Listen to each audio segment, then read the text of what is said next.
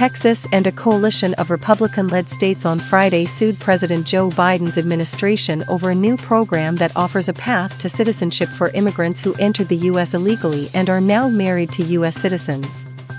The lawsuit argues the program, which began accepting applications on Monday, oversteps the administration's authority to provide relief to those without legal status and circumvents the intent of U.S. immigration laws. The initiative, called Keeping Families Together, provides a path to citizenship to an estimated 500,000 immigrant spouses who entered the U.S. illegally and have at least 10 years of residence. Without this option, many would need to leave the U.S. for years before being able to return legally. Republicans have made illegal immigration a central focus of the November 5 presidential election, where former President Donald Trump, a Republican, will face off against the Democratic candidate, Vice President Kamala Harris.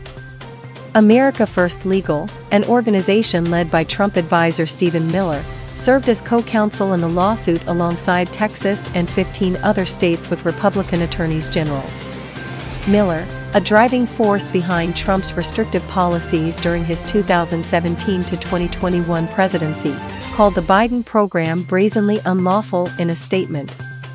Keeping Families Together also allows some 50,000 children under age 21 with a U.S. citizen parent to obtain temporary parole status that creates a path to citizenship. White House spokesperson Angelo Fernandez said the Texas lawsuit aimed to separate families and goes against our nation's values. Texas has repeatedly clashed with the Biden administration in court over immigration and border issues. A federal appeals court in July said Texas could keep a large floating barrier in the Rio Grande River intended to block migrants illegally crossing from Mexico.